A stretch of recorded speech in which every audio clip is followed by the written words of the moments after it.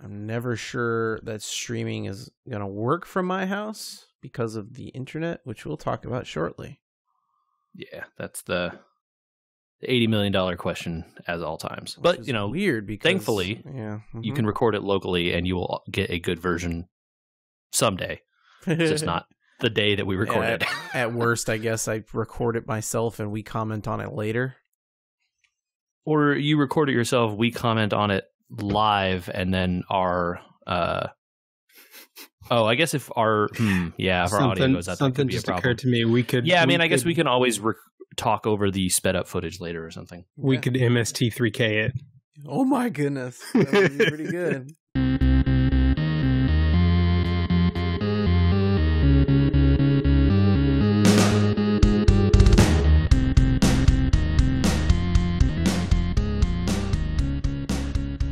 Ready to roll? Yeah, I hit this button. Hit it. Can we talk about my internet first? Hello, welcome.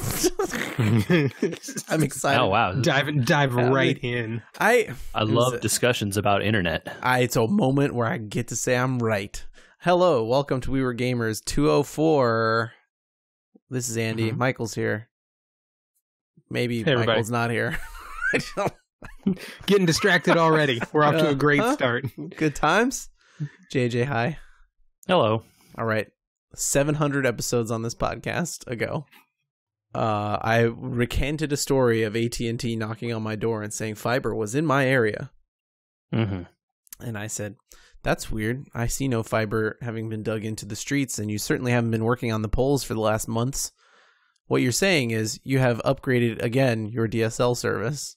So I promptly did not purchase the AT&T fiber because the DSL service was spotty here. Well, to say the least. Michael's laughing because he knows. Yeah, I know. Well, two things, Michael. The cable has gotten spotty here. Oh, no. I have a feeling it is due to the current conditions of everyone being at home all the time. And the inherent downside of cable being that everyone shares the pipe, right? Yep. And therefore, sometimes I'm getting my normal 70 down and 5 up. And sometimes I get 2 down and 0.5 up. Yeah. That second scenario there sounds a lot like everyone on your block is watching Netflix. Yep, I have noticed that. I have noticed that here as well. There are times during the day where my data will basically just slow to a crawl and everything will stop loading for 15 20 seconds on my laptop, and then it'll pick right back up. But yep, yeah, definitely had those this website's just not loading for no reason. Yeah, exactly. Everything's connected. Restarted the router a couple times. That I have not had that problem because you're on with DSL.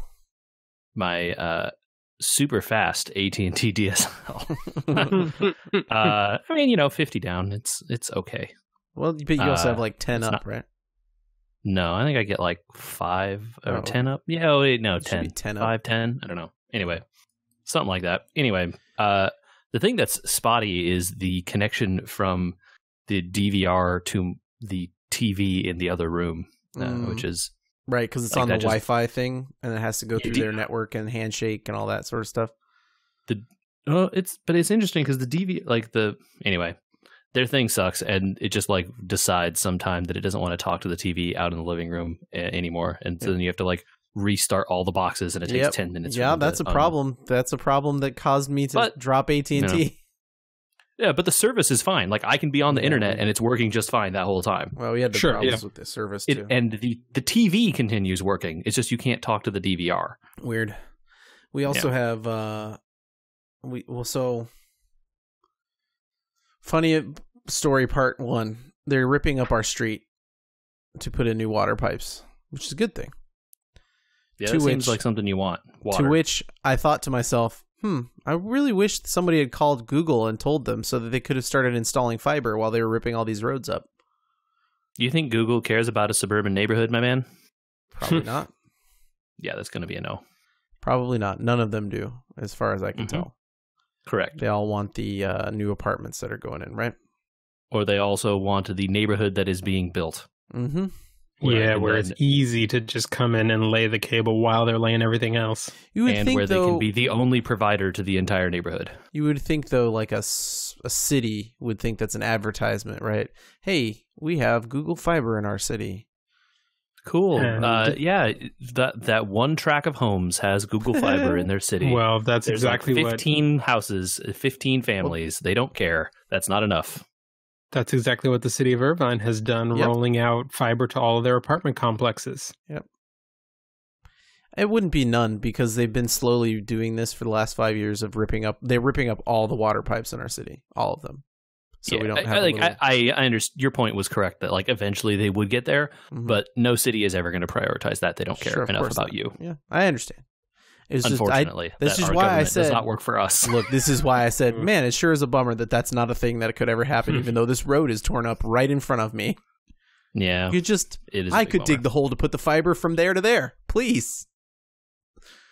Anyway, they thought they hit an underground AT&T line because it's buried somewhere in the neighborhood for some other people, not me, because I could get mine from a pole like it's 1923.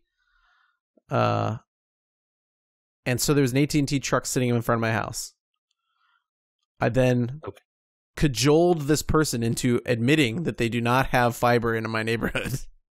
I mean, were you just bored and wanted to berate a technician? Absolutely not. I was very kind to him because I'm really frustrated with my current internet and I wanted to find out if AT&T had improved any. I can envision you just standing out there next to him going, buddy, buddy, come on. Heckling him from 6 feet away. I wasn't mean. I was very nice. He had no previous experience with my situation, therefore did not deserve any negativity and did not receive any. I know you're not mean to those kind of people, so that's not what I was trying to say. I was just like, I can picture the opposite person who is like, you're lying. I know you're lying. I can tell. I see it. I can see the pipes, man. He readily admitted it. And the thing that they said was, those people that knock on doors in the neighborhood are contractors. And they don't have any care. They'll just lie to you. And so, they wear an AT&T shirt, but they just want to sell. Yeah, they'll say whatever they need to say. Yep. I had a person from Spectrum do that to me a few months ago at this point. And I was like, cable is a shared pipe for the whole neighborhood, man. And if everyone was on at the same time, they're like, no, that's not how it works. No, it's not. I'm like, look, I work in this field. I'm right. Goodbye. Like, thank you for coming, but no. I was very happy with it. It was stable until, the Penpocalypse happened. So, I don't know. I'm considering AT&T again. They say this man was telling me they had improved some of the pieces of equipment that were problems before. So yeah, I have been generally very happy with my service here. I will readily admit that I wish it was faster, and I have no option for that. So that does mine can get up to like 400 down. Yeah, so they have advertised that in my area, but it is not available. For your home. Not for me. Not enough bonded pairs in your box. Sounds like it. Yep. Yeah. All right, last homeowner's minute for you guys. And this is just a funny anecdote. Did you know if you use a tool, I was using what they call an oscillating tool. It vibrates a blade so that it'll cut things through with vibration, meaning you generally can't cut yourself with it too badly. Right. It will make your hands so that you cannot feel the haptic feedback on your phone for about half an hour. Oh, the vibration. Oh, yeah. I don't doubt that. It was an interesting feeling, unlocking my phone and not feeling kickback like you would, because it's not a button. There's no depth. And so my hands have been fully vibrated, machine. I can't feel. It's funny because I actually turn that haptic feedback off on a lot of cases on my phone. Yeah, dude, I hate that stuff. Why? Because it's annoying. I'm using the software, man. I don't need a little doop, doop, doop, doop, doop every time no. But some of the buttons, like when I press the actual buttons on the phone, I want it to vibrate. But like the software keyboard or whatever. All right. Let's talk about games. Yeah, man. Wow. Video games are still happening somehow. Somehow. Michael is full on the video games. I don't know when or how this happened, but your Steam level is out of control, sir. I noticed this yesterday. He's as a man that owns many hundreds of games in Steam, I am not certain how you lapped me. Yeah, I don't remember exactly when what it was that caused my Steam level to jump up like crazy, but it's definitely up there. Hit us with some games, Michael, since you're the leaderboard here. Do you want to dive into games that we watched over the weekend? Yes. All right. Well, one of our favorite crews, the Games Done Quick people, some good news, bad news situation. The bad news, they had to delay Summer Games Done Quick. It is now pushed off to August, I believe. Still kind of summer? Yeah, late summer. Instead, in support of I think they were doing equipment for medical workers. Oh, they're PPE? doing. It's called Direct Relief, which is a company or a 501c3 that they're working with to provide medical workers with protective equipment and one other side project that they're working on as well. I don't remember what that one is, so I don't want to say because I don't want to get it wrong. So they partnered with Direct Relief to put on a Corona Relief Done Quick. So it was a 3-day, Friday through Sunday marathon, all Twitch streamed from streamers' homes, basically. So set up to do the entire thing remote. And it was a little bit piecemeal, I would say, in terms of the games that they picked, which is one of the things that I think we've talked about. They do well in picking games from all over the place. I don't feel like it was haphazard though. The production value was overall good.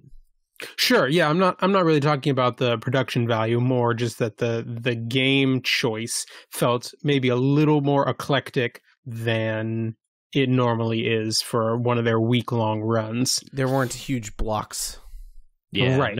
No room for a block when some of these games take 2-3 hours, and then you're gonna swerve hard right to play Sonic after Half-Life or whatever. Yeah, exactly. But that said, they got some really good runs in. My guess would just be that was streaming schedule. What do you think? Like, these I streamers think are it was available just these times. Certainly, yeah. Who was available and could do it at what time? Got it. And definitely some of these were like, hey, these are people that have done this stuff at GDQs before. Yes, like I even recognized some people. It was like the guy playing Deus Ex is the guy that's played it several times at other GDQs and is super funny there. And guess what? He was pretty funny still. Even he's just like talking a mile a minute the entire time he's playing the game. Yeah, so the one of the guys who did the Link to the Past All Dungeons race is the same guy who at AGDQ this past year ran the Twitch chat run where crowd control. Crowd control. That was great. Yes, so he was running against racing against another runner. Cool. News on this is tangentially related to this, but you talked about crowd control. That's a platform / Twitch add-on thing that is for a bunch of games. Oh yeah. It works in Legend of Zelda. It has now been extended to work in Dark Souls. Oh gosh, because that game wasn't hard enough. Yes, you could donate to do all kinds of weird stuff to people in Dark Souls. You mean in Dark terrible. Souls 3? Oh, it's funny. Dude, it's very funny. I've watched a couple streamers testing it. It's also been extended to work in Symphony of the Night now. I saw a stream, someone testing that yesterday. That makes sense. Wow. Yeah. There are still quite a few bugs in that one. They soft locked the player 3 or 4 times. Because it's just add item, take away item. And you're just he goes through this door, take away the item that lets him go out of the door. He's stuck. Oh, no. Yeah, so very, very funny stuff. And so that platform is being actively developed by people in that community and through various game communities. So it is cool, the stuff that potentially crowd control will enable over time. I'm like super excited for more of that kind of nonsense. Like imagine Dark Souls crowd control on GDQ. Like what are they going to do? Just the shenanigans go up to 11. Yeah. And because the way the crowd control interface on Twitch works, you have to donate money in order to get access to those things, right? It's like, oh, you get 100 coins, but 100 coins doesn't buy you anything. It's 1,000 coins in order to take away 50 health or whatever. Yep. And some of it you have to collaborate on. Right. Because the prices are so high, you could never get there, right? Right. Unless you donate $5 and then you have 50,000 coins to spend, and you can have him have 1 HP, or you can send him back to the bonfire, or all kinds of weird stuff. Oh, send back to the bonfire. That would be so mean. Only sometimes. Only if it activates the bonfire. Yeah, that would be the only fair way, right? Yeah. There was so many silly things I saw them doing to the guy playing Soten the other night. And it was just like he'd be flying as a bat, and they're like, no more bat form, and he just falls. It's like, oh, he's doing the gravity jump to get up this well. It's like, no more gravity. No. It's like, oh, okay, he's using the sub weapon. No more hearts. Silly. The hardest fights I can think of in that Star Wars game are when you have to fight some bounty hunters, and crowd control showing up in the middle of that and doing something to you would be abysmal. They're already impossible. Yeah. I think the way those games work is it's easier in the older ones, or ones that have a modding community already around them. Right. And so the more modding there is in a game, then the more likely it is that they'll be able to fit crowd control in there. Yeah. So we might be a ways off Jedi Fallen Order crowd control, but you know what? I honestly don't think it's never. I like it better and I can't say I like it better, I guess. I like what I've seen so far in the 8-bit, 16-bit era of things, where it's very clear what people are buying and how damaging it is, and how funny it is when there's cuckoos flying across the screen in a giant whirlwind in Link to the Past. You're kind of I get what's happening here, but stuff in Souls style games changes so fast. I'm not even sure that you catch some of the stuff that's happening. The subtleties of it. Yeah, versus his rupees, his bombs, they're going up and down, that kind of thing. A lot of the stuff that, at least in the Dark Souls one that I saw, is you can change the body type from because the character has character creation options in those games. You can change them from a really tall, spindly, skinny person to a really short, wide person. Right. Which then affects the hitboxes. Oh, okay. Or you can give them giant big head mode. Which I don't think affects the hitboxes, but it makes them look really weird, and then blocks your vision because you have this giant head in the middle of the screen. Can they make them switch weapon types? There was stuff about you could force them to change to their other set of equipped weapons. Oh man. But if you had a weapon there, it didn't it would just change you to the next weapon. It wouldn't remove the weapon from you or anything. I think they have a lot of options. It's just that if you turn all that stuff on, right. There was one you could pay for pacifism where they can't attack, but you can run past a lot of things in Dark Souls, but at some point gotta fight someday. Yeah. Should we all pick our favorite run? Oh, can I pick just one? All right, I'll go first. Vector Nom. I'm still going back through so many. You don't have to pick. I want to shout out Vector Nom. It was a weird game. Very much in the Cadence of Hyrule rhythm game genre. But that's cool. Yeah, okay. But the maps. I don't think I know this game. You should look up this run. It's only about 25 minutes long. You just play as a little block, and the little block has to dance around the screens to a beat. But you're not dancing around avoiding enemies. You're dancing around on a block-shaped map similar to the Monument Valley style look of a map. Okay, but the map I have the idea now. The map is disappearing and appearing with the beats. Oh, okay. So sometimes what you're standing on or the direction you were headed will just disappear because the beat goes away. So you have to kind of memorize what the map is going to do. And then later on, they add in spikes that pop up out of the map on certain types of beats. And this, that, and the other. And to do this in 20 minutes at certain points during the run, the runner was playing as 3 different characters at the same time because it's a co-op game. Oh my God. All right, I'll watch this for sure. Yeah, I'll have to put that on the list too. Vector Nom.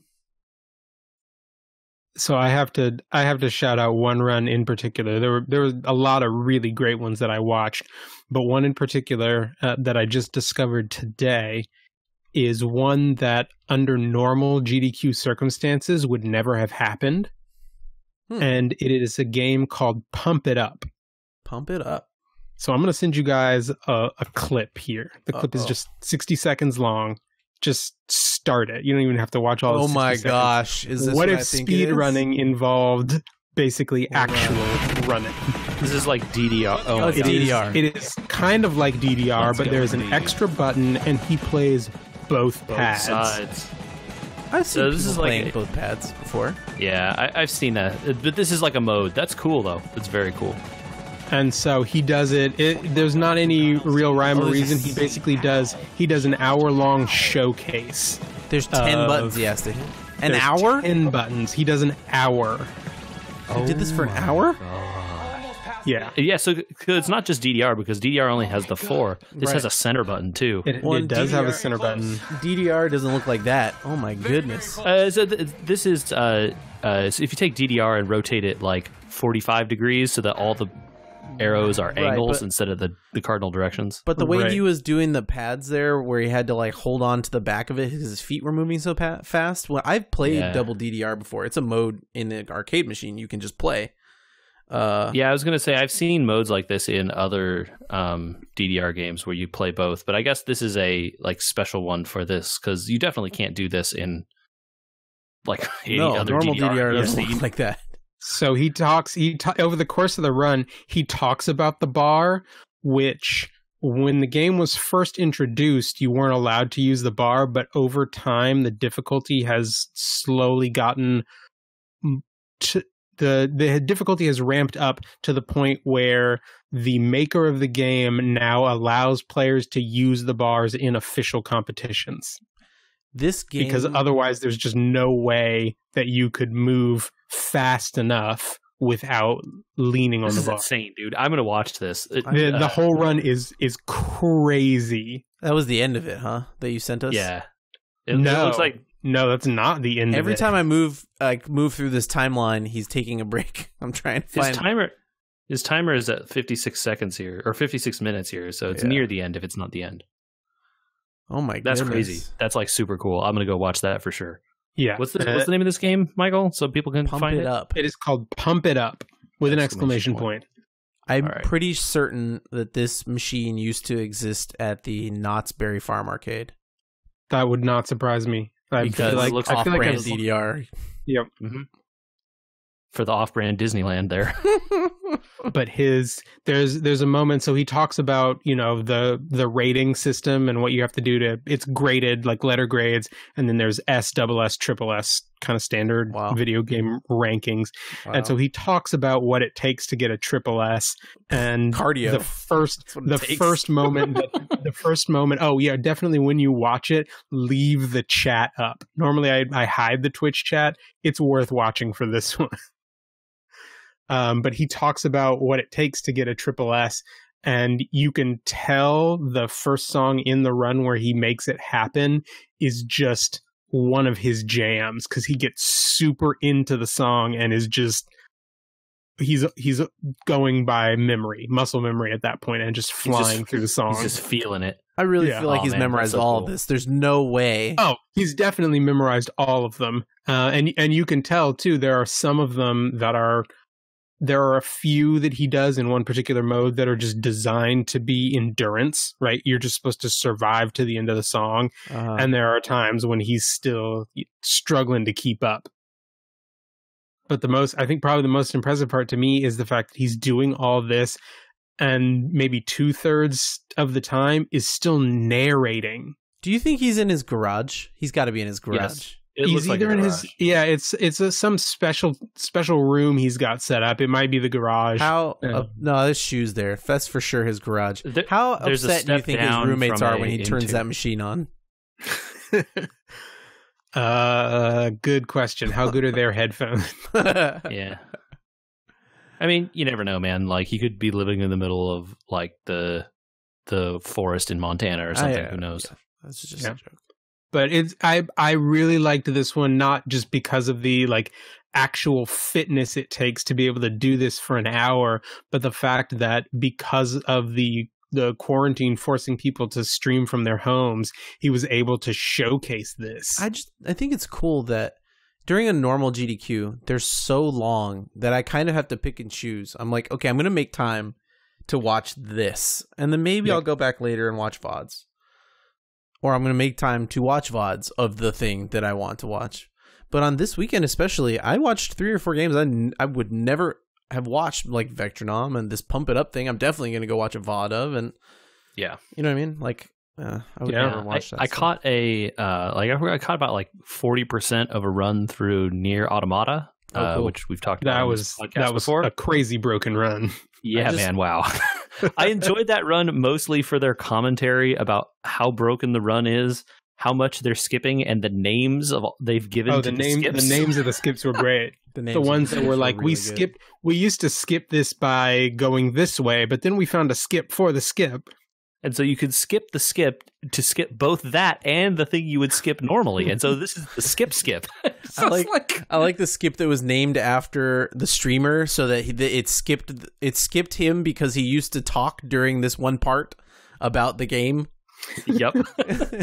Now he doesn't get to talk anymore during that part, so it's the streamer's name, Skip. Pretty so good. Yeah, a lot of great stuff in there this time. I haven't gotten to watch a ton of it, but I'm going to go back and watch quite a few more things. So. All right. JJ, mm-hmm. These next 2 affect you the most. You get to choose between the Master Chief or the Master Mario. Let's get the one that is coming out very soon, as opposed to the one that is out of the way, because I want to talk about this Mario Maker 2 thing. Mario Maker 2. Yeah. The game that I have multiple times asked multiple people that own it if I should buy it, and the answer has always been,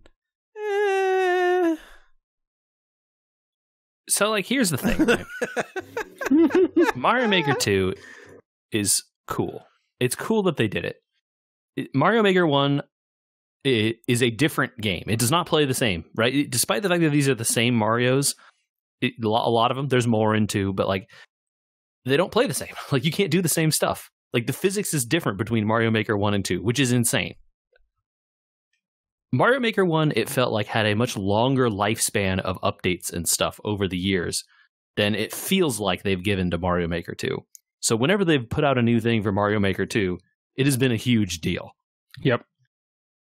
Timely Nintendo dropping right before this podcast started recording a huge update for Mario Maker 2. The final big update, they say. So the final big update, but not the final time they'll touch the game to give it patches and stuff for broken things. Yeah, they'll clean up stuff, but it's the final slated update. Odd to announce that for a game that basically they hoped to be the driving force behind selling their online platform. Yeah, so I what they did to this game is a travesty, the way they treated it. Like, they threw updates out to the wind with no notice and no like plan. They didn't touch the game for years, it feels like, in between. Like, no scheduled releases of content, nothing. It's just like, and one random day in April, we're going to pick, and here's a huge update. Yeah, it's insane. So they added the last big update to Mario Maker 2 was they added Link, and like the Link costume and all sorts of different, that was a weird one, physics and stuff for Link. Like, you basically play levels as Link in the Super Mario World style, which is crazy. It's like a whole different game at that point. Sure. Well, they have gone and done the thing maybe that you thought they should do. you can now be Super Mario Brothers 2 Mario. Yeah. In this game. Is that going to Toad make and people Luigi super happy? Well, they didn't go as far as some people wanted and give you the ability to make Super Mario Brothers 2 levels, but they put the physics were so different they didn't want to. But you get those physics when you play as Super Mario Brothers 2 Mario. You can stand on enemies and press down and pick them up. Like, you get to do all that weird, crazy Mario Brothers 2 stuff where, like, all right, you can like ride a bullet bill and then pick it up halfway through flight and throw it like it was Mario 2. So they did build the physics engine in. They just didn't put the levels in. Okay. Like, so now you can carry stuff in Mario 1 worlds, which was never possible before. Yeah, and it's going to make for some crazy new levels. Yeah, it's and along with it, they added a cursed key, which brings everyone's favorite person from Mario 2, Phanto. Yeah. Huh. Keys were a thing you could get in that game before. Now, if you pick up the cursed one, Phanto comes out and chases you like he does in Mario 2. They added the frog suit to Super Mario Brothers 3. The power balloon to Super Mario World. Right. Which, honestly, those sprites look real dumb. All fat, inflated. But I guess they look dumb in Super Mario World too, so it's not really that different. The acorn, the super acorn to 3D World, I think. Sorry, that's New Super Mario? The acorn suit? Yes, I believe so. And then in 3D World, they added a bunch of, like, I don't know how to describe them other than costumes, but like you can wear a propeller box on your head, or a cannon, or a POW block, or a bullet bill, or a Goomba, and then you get special effects. Oh, so they are functional. Yes. They're not costumes. Yes, the 3D World one costumes are functional. Although the other ones are somewhat functional too. I mean, the P balloon behaves different, all this sort of stuff. But, the POW block, you can use the POW block costume. You can walk around and stuff, jump with it, and then it works as a POW for 3 times. The propeller, you can do the super high jumps. Yeah. So that seems pretty cool. The bullet bill one lets you fly horizontally, which is pretty rad. That's definitely a new way to fly in that game. You always had the propeller suit, which would let you go up and down, but now horizontal flight with that. The Goomba one, if you put the Goomba mask on, enemies will like ignore you. Just pretty tight. It's like a costume. Yeah. They think you're one of them, basically. Cannon one shoots a cannonball, which you can also charge and like shoot extra far. That's pretty dope. They have also added to all the styles except for 3D World the Koopaling kids. So your Ludwig, your Roys, your Iggy's, and I forget all the kids' names. And they all have individual sprites. So they're all in Smash, and I still don't care. Yeah, so you get all of them in Mario Maker now. I could name Iggy because I think he's the main fighter for that. You can change between them as the names, but I don't. Who cares? Yeah, I know Iggy and Roy and Ludwig. There's a girl. Yeah, there is. I can't remember her name. All right, but like here's what it is, Andrew. They finally did it. There's an overworld editor. Yes. Oh, cool. And you can put your levels together, chain them into worlds that follow into each other. Oh, you can have 8 overworlds together into a 40 map total. 40 maps? Well, 8 overworld maps, 5 courses each, total courses. How do you package that together and then you get a link for it? How do people come find your overworld and play through it? How does anyone find anything in Mario Maker? It's impossible. No one knows. Codes? Yeah, there are codes. There's a code you can type in the UI that will allow you to access individual levels. But no one knows how worlds are uploaded right now. Like, I don't know how it works because no one has seen it. Yep. You'll find out as you're listening to this podcast. Yes. There also are bonus stages you can put on there. So like the match 3 section minigame from, I think Mario 3 had that one. Yes. Probably. Yeah. You can place your ghost houses and your castles, and you can place warp pipes and all kinds of stuff that'll take you around your little map. It looks super cool, dude. This is like the thing I wanted out of this game when it came out. You can make like, I guess the way the title thing looks like it works out to be, it's like Super Name World is the name of it. And so it seems like you will have yours and it will be named, Super Andrew World or Super Michael World or Super JJ World. Okay. And I can't tell if that name is something you choose or if it's the name from your like creator profile.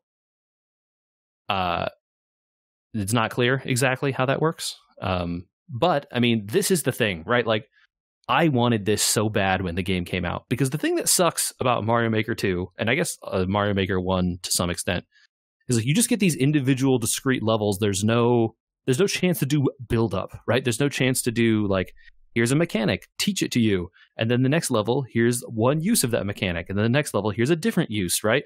Mm-hmm. Like, you don't get to play any just like fun platforming Mario stuff, because every level is like either LOL, Kaizo. 8 billion Kaizo trolls, or the next level is like 800 million enemies on screen at once, right? Mm-hmm.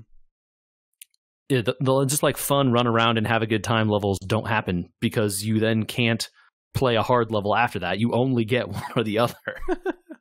It's like, this is a way for someone to go like, hey, here's a couple nice, fun, easy levels, and then like, over here's a super hard one, but you don't have to play it. You could just go on to the other thing, like, oh, so cool, man.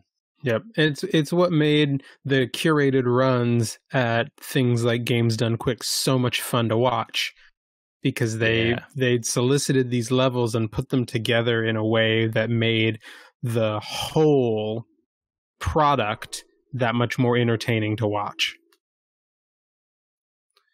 Yeah. Awesome. Yeah. It's super cool. I'm like really, really happy they finally added that. It is literally the thing I more than any of this other is a way to do that. And like, you can decorate the overworld. You can change, is it a lava overworld, or is it a water one? Is it a green or a snow or space, or all this like clouds, all the different kinds of backgrounds and stuff you can make.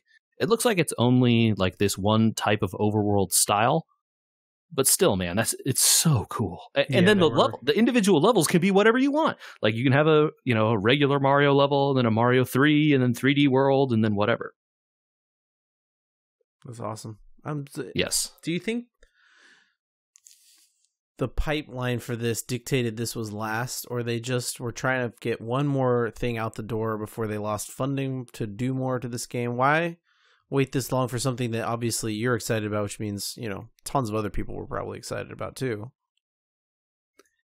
I wonder if this is just like what can we make here that is good, and then like just throw it out the door.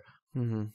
And this is the like, maybe they were never going to add this, but they're like, well, by restricting it in these ways, you're just using levels you already created. Like, here you go. Because you can't do everything you could do in like a regular Mario overworld, right? There's still only going to be like the one exit to your level, right? You can't have levels with multiple secret exits and stuff anymore. Mm-hmm. Or you never could in Mario Maker.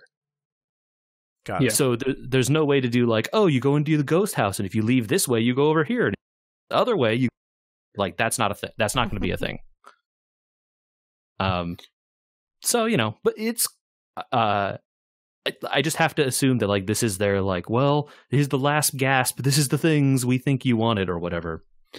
I kind of wonder too. There's been a lot of talk in the run up to the 35th anniversary of Mario, and I wonder if the timing of this might have been not necessarily as a last ditch something coming out much later, but them pulling the trigger on something that they had squirreled away earlier than intended, figuring, hey, we're going to be coming out with all of this Mario re-release and new news, but right now there are a lot of people at home with the ability to play this game that was really popular. Let's drop something a little earlier than intended. Maybe. And like now this is a way to get people thinking and talking about Mario again for a while. And then right, exactly. You start to build up the hype. In a month or two, you go, oh, look, Mario games. Right. Could be. Very believable. Anyway, I think this is super cool. I will continue my Switch Online subscription and play this a little bit here and there, I suspect. Yeah, I locked into at least a year, I think, of Switch Online. Probably more than that at this point. Just due to the amount of stuff I've bought that came with it. Anyway. All right, man. We alluded to it earlier. It's time. You have to admit that he is the chief, the master chief. Mm-hmm. And we played his collection. Yeah.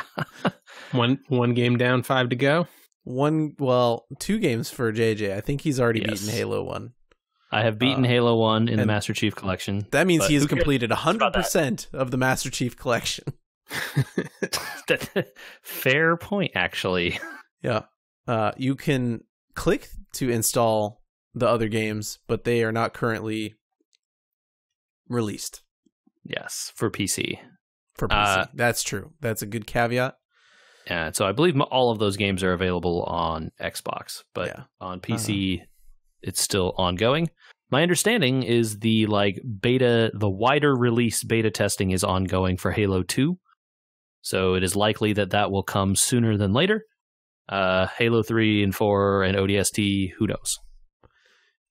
Again, they're going to go timeline release at this point, not chronologically. You would guess. Well, it almost matches with chronologically. Which means it's going to be 3 and then ODST and then 4. It actually, in fact, does match chronologically and timeline now because they put Reach out first with Halo 1. Yep. But Andrew and I played co-op through Reach, which is actually my first time playing Reach, which was a pretty interesting experience, I will say, as a person who never ever played Reach at all before. Well, you played basically the two ends of the spectrum of the Halo universe and what they became, right? Like, yeah, the aesthetics, the gameplay, everything is not anywhere near Halo 1 or 2. Right. Yeah, I would say I played basically Halo 1 and 2 back in the day, but Halo was always the game I played at other people's houses. I never owned it. So I played like a bunch of Halo 1 with friends, I played a bunch of Halo 2 with friends, and maybe some Halo 3, but not much, and then none of the ones after that. And then jumping into Reach, and it's like, oh, this is none of these controls make sense. I don't know what's going on here. Like, I think I went and changed the controls to the like Call of Duty style controls. Oh yeah. And then that made more sense to me with the like left trigger, right trigger zoom stuff. Yeah. Yeah. But it was fun. The lore of Halo is still incomprehensible as far as I can tell. Game I had a pretty fun time playing with you, Andrew. That was good. Very much a cinema game. Yeah, there's a lot of like slow pan and like dramatic moment happens. After the reception, I think, of Halo 3, Bungie was kind of like, people really love this for the lore. We should make some spin-offs about the universe of Halo. And I think it was like they were like kind of done with Master Chief at that point, right? Yeah, they thought they were. And then they're like, well, let's make like games let's make some other Halos. And one of those had good writing, and one of them was Reach. Got him. Yeah, I don't know. There were definitely multiple points where Andrew was, oh no, this person, something happened to them. And I was like, who are they? It's like, you could tell the game wanted you to care about these people. You're like, oh no, your squad mate, they're being shot. And it's like, I was shot about 50 times before this. They died and respawned. Why don't they figure it out? Yeah, there's that heroic. First of all, the entire city's on fire, but we're going to take the elevator. Yeah. Oh my gosh. That happens so many times. I'm like, why would you be taking the elevator in this case? They just get in. It's like a glass elevator, too. You can see the destruction outside. It's like, anyone can shoot you, dude. Please tell me the soundtrack switches to play just like soothing music. That would make me so sometime in the big sweeping explosion music. There's big sweeping explosion music, and sometime in the midst of Halo 3 development, they were like, rock and roll is good. Oh, yeah. Someone was like, guys, and guitars. Okay, shredding. So you still get the ba ba ba ba from the horns, but then you also get underneath it, at the same time. It's like those watched someone play Doom. And you all have to live with them now. It's like someone on the development team was like, "Hey, like when you play Doom and it has these like sweet metal guitars and stuff, we could do that. We could do that. This sounds cool. It'd be fun. Aliens are metal.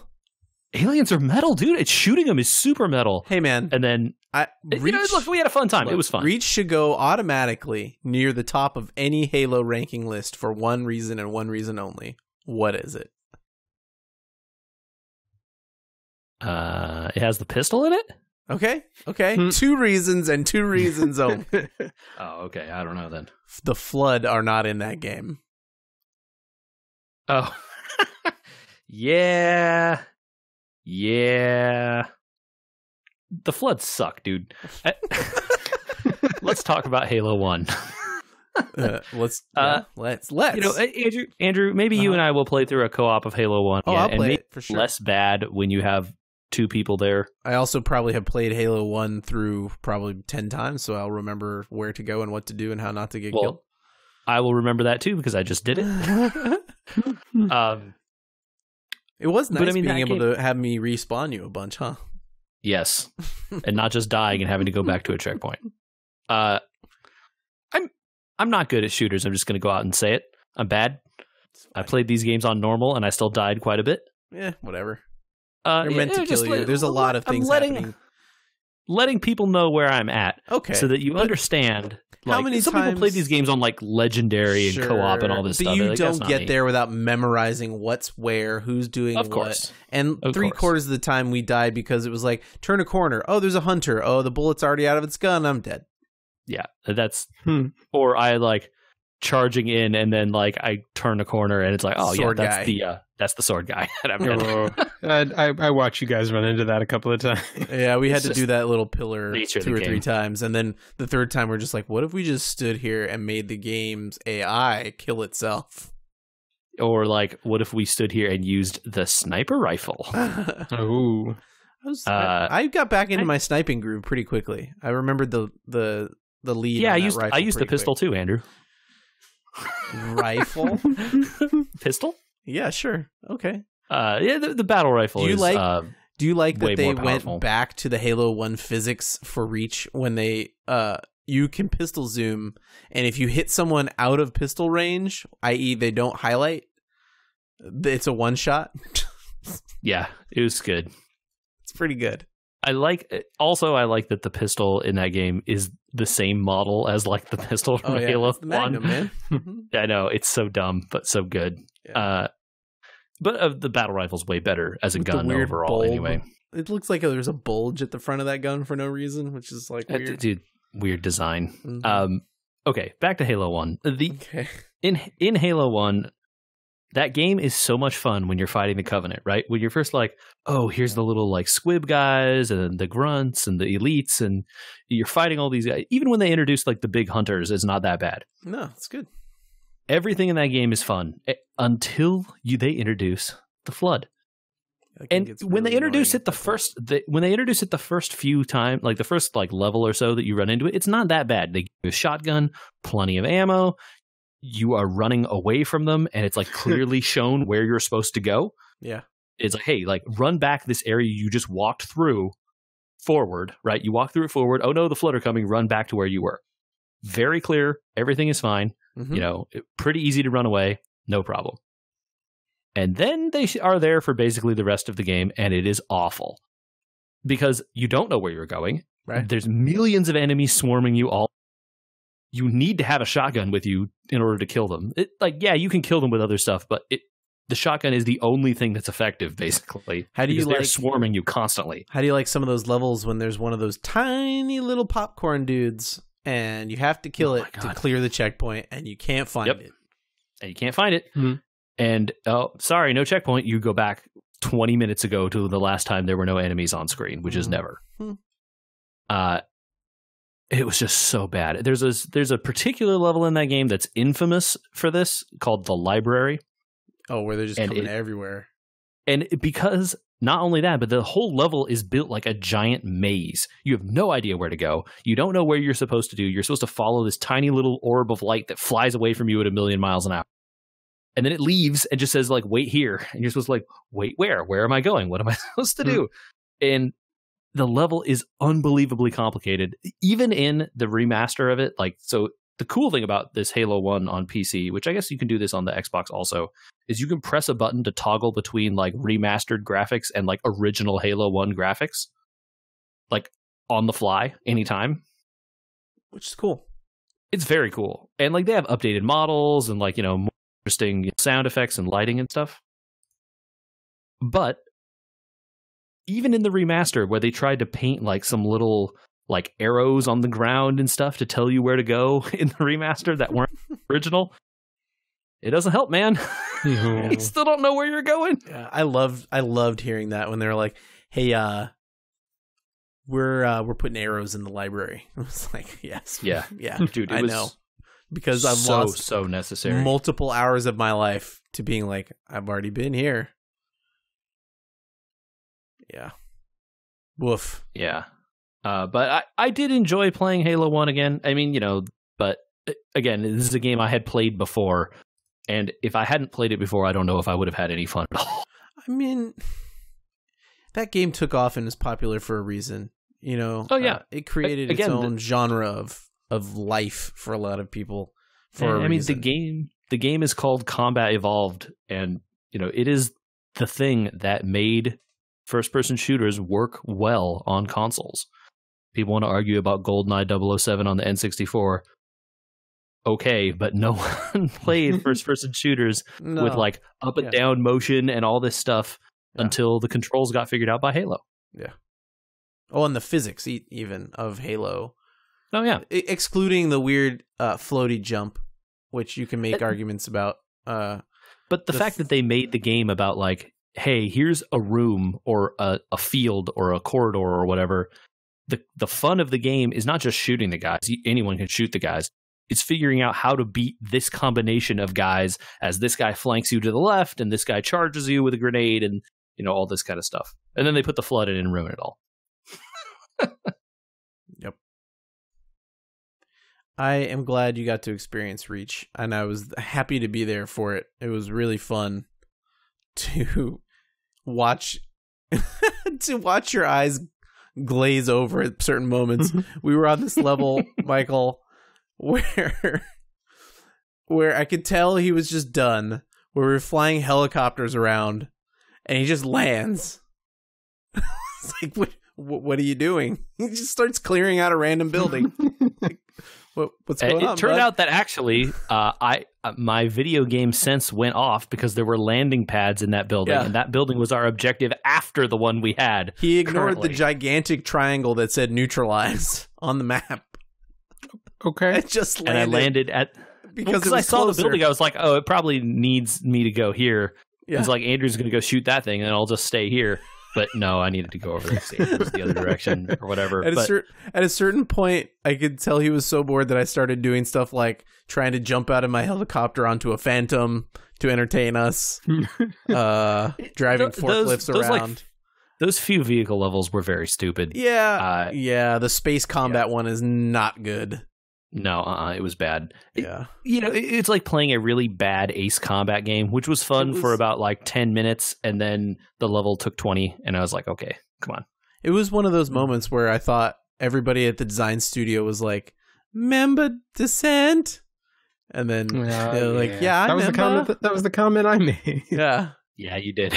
Yeah. It was definitely one of those where they're like, oh man, we are out of ideas. What else can we put in this game? Yeah, what did we not put in Halo before? Oh, yeah. Spaceships. Yeah. And that was the last time. Don't do it, dude. Don't do that again. Oh yeah, that's why we don't put spaceships in. Yeah. Oh yeah. The flying the helicopters was fine. I didn't hate the helicopters as much as I hated the spaceships. The controls on the helicopters were still not great, but it was better than the spaceships. I honestly do not think, and if I'm wrong, please email us at podcast@weweregamers.com as we begin our outro here. But I honestly do not believe that locking your altitude thing was a thing in the original game. Oh. I think you had to hold your altitude with the trigger in the original. You just had to be like feathering it on and off or something? Yep. Wow. Yep. I really remember being much more frustrated with those helicopters. Because the Xbox, the 360 never had pressure sensitive triggers, right? It was just like it's on and off. On and off. Mm-hmm. That's why a lot of the vehicles in Halo have that floaty feel to them. So like if you left off the trigger of that helicopter, it didn't just drop like a stone because you turned the props off. Yeah. It started a lot of the problem slowly. with those vehicles in Halo are that the left stick is just throttle and then the right stick is where you go. Yeah. Mm-hmm. It doesn't matter. Like, if you want to see something that's over there, well, too bad. Now you're steering that way. Yeah. Like, when you get it's actually extremely dangerous to change where your camera is looking. Yeah. Because you will drive. You get extraneous inputs, right? Like it's like thinking if you're driving a race car and you like want to turn your head to the right to see if there's a person over your shoulder. Well, now you just turn to the car to the right and crash into the wall. That's why the Warthog is impossible to drive. Yeah, but JJ, the Warthog has a drift button. It does, and it works. And plus it has a big sweet gun on the back, which is like multiple. Very important. Except the one with the coolest gun we didn't get to use ever because it was already blown up thanks to Cat, RIP. Big bummer. Yeah. All right. Last tidbit of news before we go out, Andrew. Yeah. How do you feel? How do I feel? I feel all right. What am I asking? What are you asking me about? Feelings? Everyone agreed Millhouse was too good. Oh, is this enough? It's too much. You think it's too much? Start with 3 gold's pretty gnarly. He started with 3 gold before. It's the same. The thing that changes is right. Because you could get a double if you got right. So you start with 3 gold. So why did they say this then? Start with 3 gold. Because he started with 3 gold before. The first time he came out, he started with 2, and he was terrible. Oh, okay, got it. Tavern tiers cost 1 more. Yeah, it's fine. It's probably fine. It's certainly going to negate some of his like overpowered ability to level up early. Yeah. But maybe he's fair now. I don't know. Maybe. We'll see. I'm not picking him. That's what I'm saying. I don't think he's bad. All right. Thoughts on Halo Universe, which we will talk about more, and maybe we'll stream when we do co-op for Halo 1. Podcast weweregamers.com, or hit us up on Twitter, anywhere, Facebook, Instagram. I want to hear from someone whether we need to have other people weigh in on the candy debate. That's true. I got texts about the candy debate. It's true. I was almost called a sociopath. Wouldn't be the first time. You pulled out of that dive at the last second. It was hard. We were really worried about you. I said almost. Apparently the Great Starburst debate is real. I didn't realize how contentious this was. Someone got very heated at me for not mentioning, Michael, the berry flavors that you were espousing. Yeah, but that's the like tropical starburst, right? Right. I like the tropical starburst. I think we didn't talk about it at the time, but the consensus was that all of the tropical ones are good. Gosh, you know what? I don't think I have enough tropical ones to like remember what they taste like. Which one? I mean, they can't be as bad as lemon, though. Like, you know what? No, they have a higher baseline. The tropical flavors. They do. The thing you don't want with the tropical flavors, 2 things you don't want. I'm just gonna throw out there 2 things you don't want. You don't want the tropical starbursts that are remixed with the original starbursts. There's like, you know how the starbursts come in the the brick. Yeah. Yeah. Okay, but there's also Starburst you can get in a bag, and the bag have like, hey, you could have the mix or the regular mix or the tropical in here. You're saying it's a mixed bag, Andy? Sure is. Well, then it sounds like what that bag is a bunch of lemon Starbursts. Well, that's the problem is because this is when I'm done with it. Part of the problem is that there's yellows in the tropicals. Oh, right. It's a different yellow. Yeah. Yep. It's banana, right? I don't know. I don't remember. Sounds familiar. I forget. I don't remember. But the other ones are easy to tell apart because they're like neon colors. Anyway, the other thing you don't want are Starburst jelly beans. Ooh. Fight me. In the comments below. They're okay for jelly beans, but like, yeah, they're not the jelly beans you want, probably.